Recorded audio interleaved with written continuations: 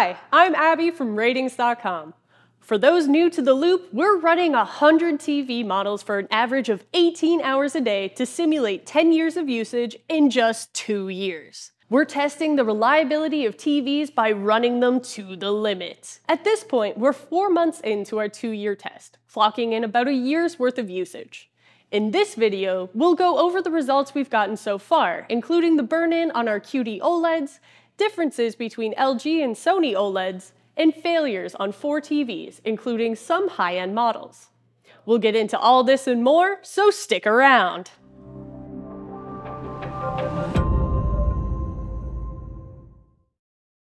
This longevity test is our biggest test to date, with a lot of moving parts involved. We've got 100 TVs attached to Raspberry Pis, all connected to a centralized controller. This controller is cloud-based and gives us the freedom to stream whatever content we want to whatever TV we choose to stream to. It also lets us cycle the TVs on and off on a fixed schedule to replicate normal usage and the thermal stresses associated with it. We're using this controller to stream CNN since we're also looking at OLED burn-in within this test. We've learned a lot about OLED burn-in from our 2018 test, but we wanted to expand and investigate to see how OLEDs perform across a wider pool of products while still making the results of this test comparable to the original test. The benefit of CNN is its bright, static white elements and bright red elements, 2 factors that contribute heavily to burn-in and image retention. So, with that in mind, let's jump into the actual results we've gathered so far. Look at the picture on the left and compare it to the picture on the right. No, they aren't the same picture. They're uniformity slides from 2 different TVs on the test, a QD-OLED and a WOLED.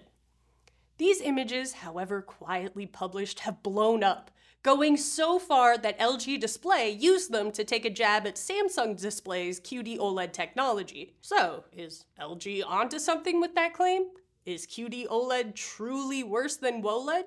Well, the answer is maybe? Right out of the gate, our QD-OLED models in our test were showing signs of significant image retention. You can basically read the words breaking news, and the outlines of the ticker box are clearly defined. These images are from 2 TVs, the Samsung S95B and Sony A95K.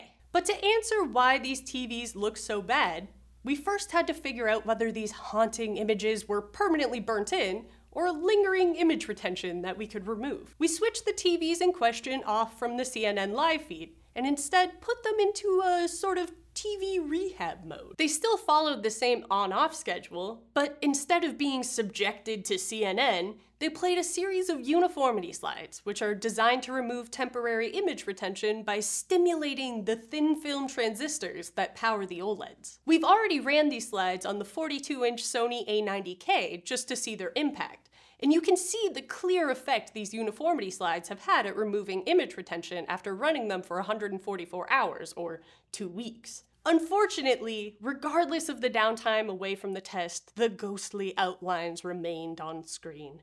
No matter what we played, CNN persisted, leading us to conclude that the Sony A95K and Samsung S95B were likely suffering from permanent burn-in.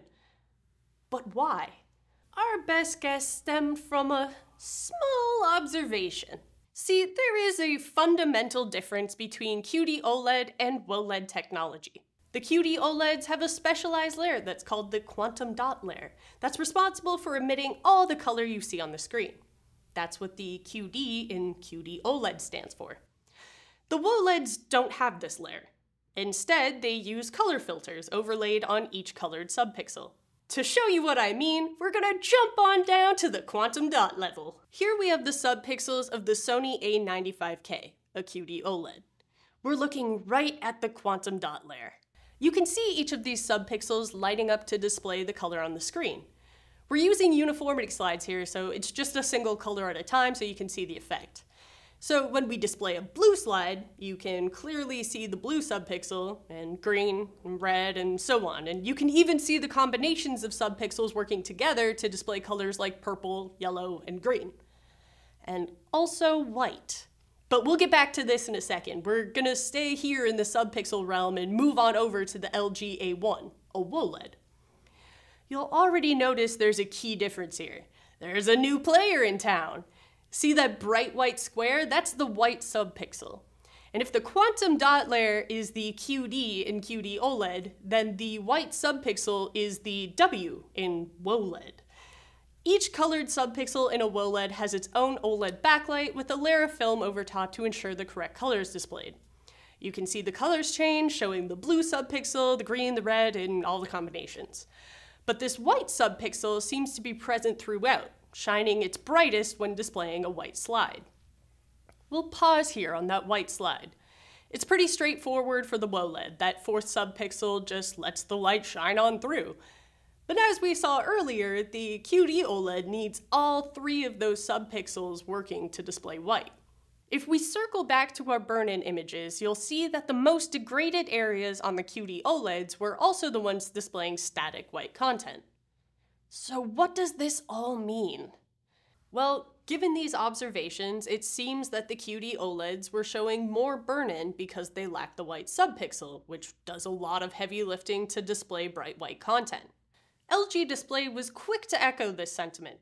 Recently, at their press conference, they claimed that the lack of a white subpixel meant that the QD-OLED technology found in certain Samsung Display and Sony models was more prone to burn-in than the WOLED panels they're famous for making. And this is technically true. I mean, they cited our images as proof, but they're lacking some important context that they could have had if they reached out to us first. We'd like to clarify something here. Our test is designed to cause TVs to have issues at a much faster rate than they normally would.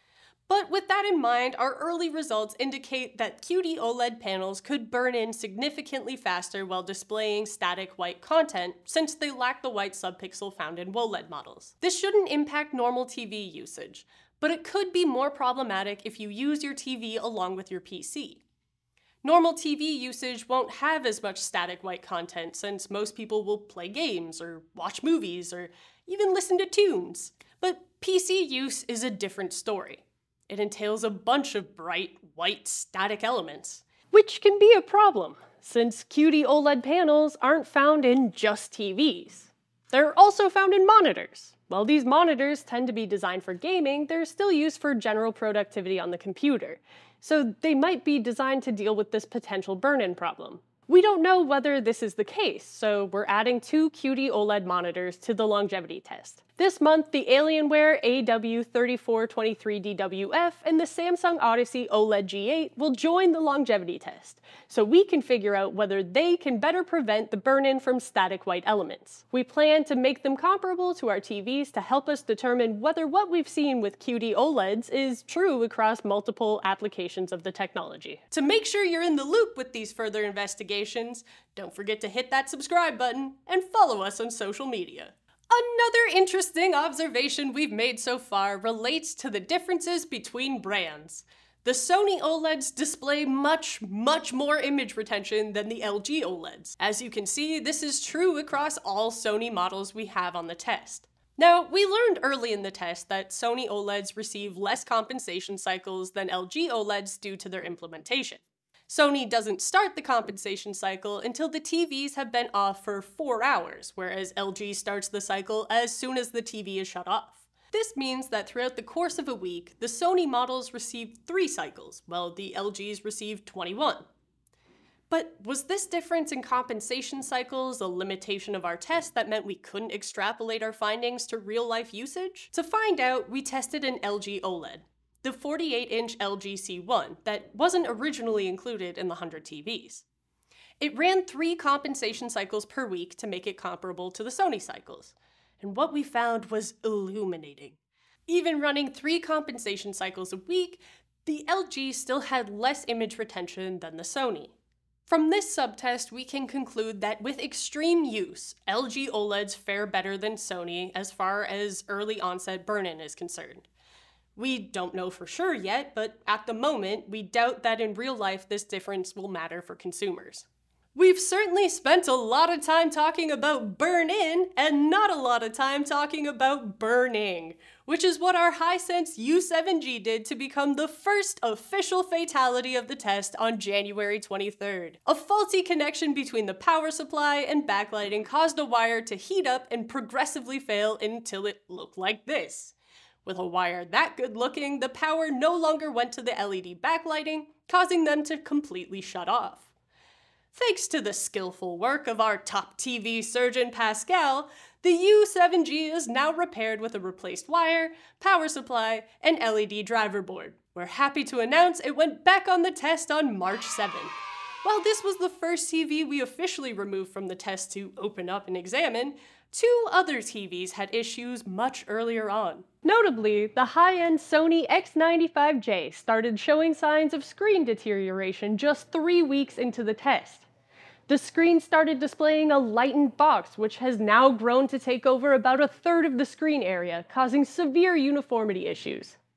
We're monitoring the rate of deterioration and plan on looking under the hood to get a better sense of what the mechanism of failure is. Another high-end unit, the LG G2, also has some issues, with a row of dead green subpixels appearing on February 2nd at the 3-month mark of the test. And finally, our most recent casualty happens to be the subject of inquiry, which is awfully convenient. Earlier this month, on March 6th, the Samsung S95B turned off on the weekend and never turned back on. Amazingly, we managed to capture this on our security camera, and you can see it at the bottom left of the screen. We're not certain why it died, but we strongly suspect it's an issue with the power supply. Like with the Hisense, we've pulled the S95B off the test and have ordered replacement parts to try and fix the TV.